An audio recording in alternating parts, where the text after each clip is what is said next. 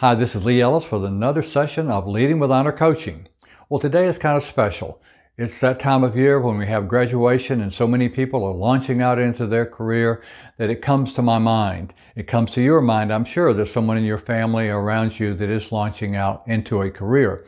Now, there are also many of you who are emerging leaders that you're still working on your career and that plan. So I thought it'd be a good time to address this issue. You know, a lot of people don't know this, but before I became a leadership consultant, coach, trainer, I was actually into career development.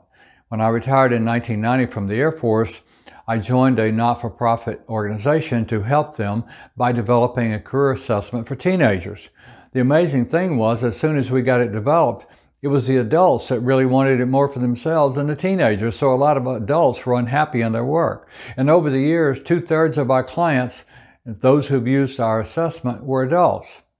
Well, we're all still learning about our career and our future, and so I think all the principles here will apply. So let's take a look at it. You know, it's all about choices. Choices determine where we're going to be. They're either good choices or bad choices. And one of the things that's very important is direction determines our destination. All the hard work you've been doing, if it's in the wrong direction, is going to take you not where you want to go, but somewhere where you're probably not going to be very happy. So make sure you get clear direction and planning. Well, how do you plan it? Well, it takes a lot of knowledge and information because you are a unique person. Every person is unique, and what works for one person will not work for another one. So some of these things that we're talking about here, information about yourself, what are your talents? What are your strengths, your struggles? What are your passions, your interests? What are your natural skills that come with your talents?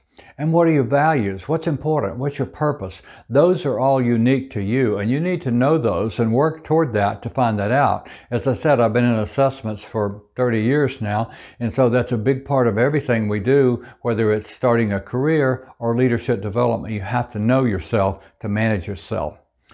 Then there are things that are universal. And the things that are universal mainly is wisdom. We need wisdom to determine our career and to manage our careers. How do we get wisdom? A lot of that is looking at our values, but it's also connecting with people who are wise and can help us think things through and can tell us their story of what worked for them and what didn't work in terms of the areas of wisdom. So gaining wisdom is going to be a very important aspect of it. And then there's a whole idea of connections.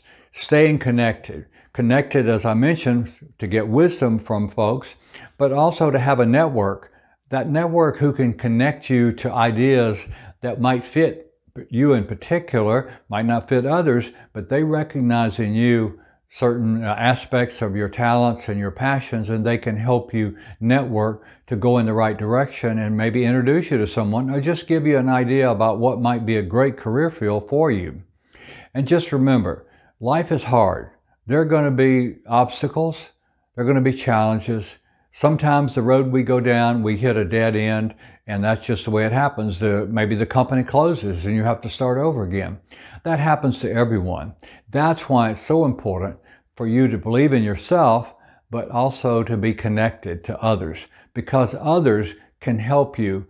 They can listen, they can share ideas, they can support you, they can encourage you, they can remind you that this is just part of life, that you're a great person, you have a lot of talents, and you can bounce back, and that next angle that you're going to take with your career is probably going to be better than ever. Most of us have changed career fields several times in our lives, at least a minor change in direction, if not a major change, and that usually came about because something happened along the way that was out of our control. And that gave us, though, the opportunity to look around in a little bit different angle and see something that might even be a better fit. So stay positive, be resilient, stay connected, and make good choices. By getting great information, we have that leadership assessment we use so often, and there are other assessments out there that you can use. And also understanding who you are, what is unique about you, and how can you make wise choices as well as informed choices. Well, when you do that, things are going to work out and you'll bounce back and have a great career. Well, we wanted to answer a couple of questions that come up in this type of discussion frequently. And so here they are.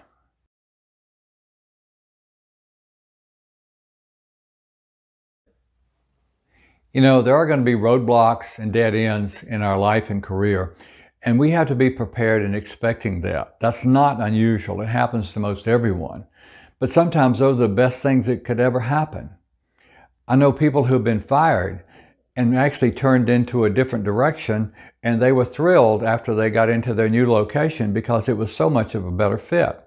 And we all have to keep that in mind and stay connected, stay positive, and just know that you can work through it one step at a time. Start over with same ideas you've always had. Know yourself, stay connected.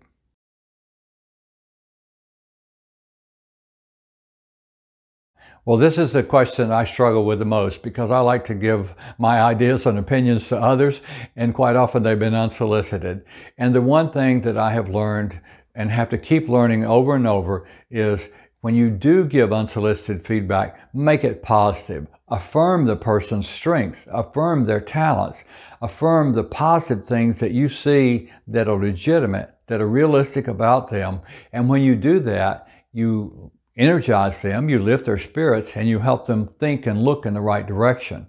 Whereas the negative feedback probably from you, if you're in a position of being their manager or their parent or friend, is probably not going to work very well. So keep it positive and look for specific things that you can show them that will capitalize on their full potential. That will work. Well, we hope this is helpful to you and use it to help others. And be sure and check out our blog because we go into more detail on some of the specifics of career planning in the blog. Look forward to seeing you again next month.